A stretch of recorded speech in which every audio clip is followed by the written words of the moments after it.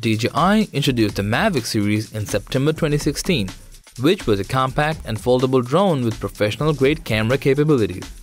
2 years later, they followed up the series by releasing the Mavic 2 Pro. It was the smallest drone to feature a 20-megapixel 1-inch type camera sensor with Hasselblad's natural color solution technology. It really was an impressive feat, but there were some shortcomings. As a result, 3 years later in 2021, DJI returns with their highly anticipated DJI Mavic 3. Undoubtedly, this new drone packs some seriously impressive features. But that's not all. What's more impressive is that DJI made all of these improvements while reducing its weight. There are several drones that the Mavic 3 can be compared with, but the Mavic 2 Pro seems more appropriate as it held its crown for the best flagship drone for so long. If this sounds interesting, then let's get started.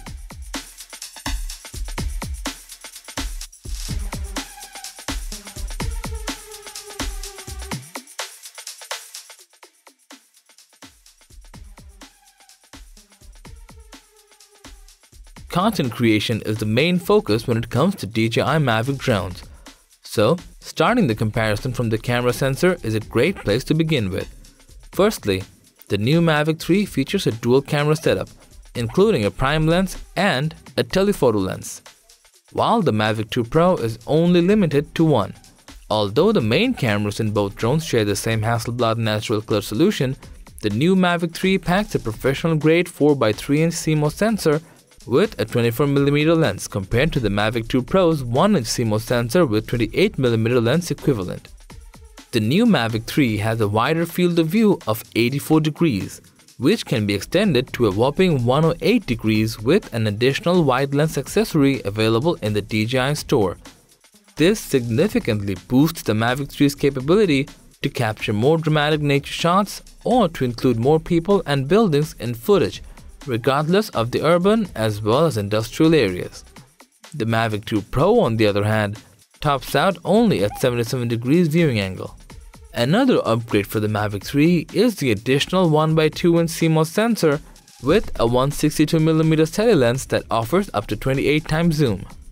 This gives Mavic 3 the freedom to bring distant people and objects visually closer, offering a more dynamic and creative perspective to the shooters.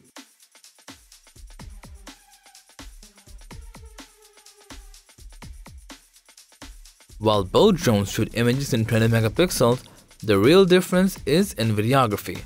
The Mavic 2 Pro can shoot videos up to 4K at 30 frames per second. The Mavic 3, on the contrary, achieves 5.1K at 50 frames per second and also allows for slow motion video in 4K at 120 frames per second. Also something to keep in mind, the Cine version of the Mavic 3 supports Apple's ProRes 422 HQ codec for capturing more natural color, something that is missing on the Mavic 2 Pro. Meanwhile, due to the large sensor, the Mavic 3 not only shoots video in high resolution, but also captures more light tremendously well, especially in low light situations.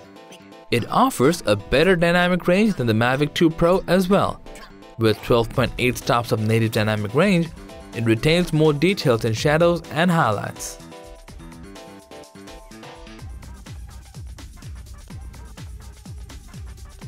Make no mistake, the Mavic 2 Pro is undeniably a powerful drone, but the new Mavic 3 seems to have unrivaled performance for a drone of its size. It's a wonder how DJI has been able to make their Mavic 2 lighter than the Mavic 2 Pro. Weighing around 12 grams less than the preceding model, the Mavic 3 also has a significantly improved wind speed resistance. The obstacle avoiding sensor has also been an upgrade for the DJI Mavic 3 with an infrared sensor at the bottom of the aircraft. It features the APAS 5.0 that can sense obstacles from every side and move away. And for transmitting live footage, the new drone comes with DJI OcuSync 3 Plus that offers a 15 km max transmission range, whereas the OcuSync 2.0 from Mavic 2 Pro could transmit live videos within only 8 km range. Besides, the Mavic 2 Pro could transmit HD videos at 30 frames per second, and the Mavic 3 can transmit full HD videos at 60 frames per second, ensuring a clear view from the bird's eyes.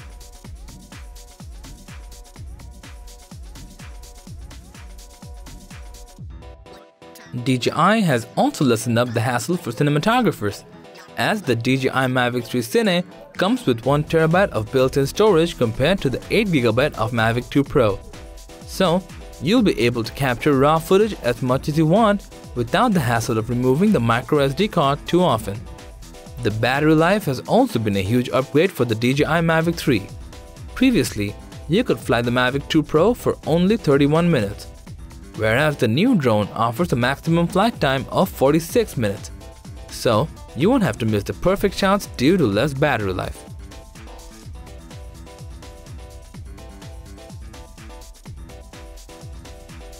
Along with the Mavic 3, a new remote controller named DJI RC Pro was released. Although this comes bundled with the Mavic 3 Cine combo, it's also available at the DJI store. Just like the Mavic 2 Pro Smart Controller, the new RC Pro also comes with a 5.5-inch Full HD high-bright display.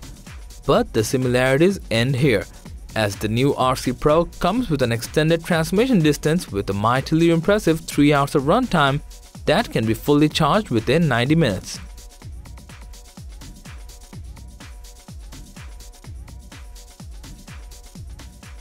Taking everything into consideration, it's safe to say that the only thing that keeps the Mavic 2 Pro ahead is the pricing.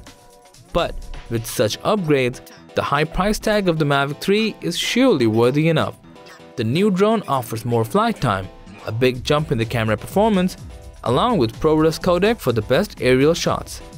So, if you want to have the best prosumer drone by your side, the Mavic 3 is sure to impress you with its overall performance. Imaging above everything was the tagline for the newly released Mavic 3, and from all this discussion, it's pretty clear that that wasn't just a bluff.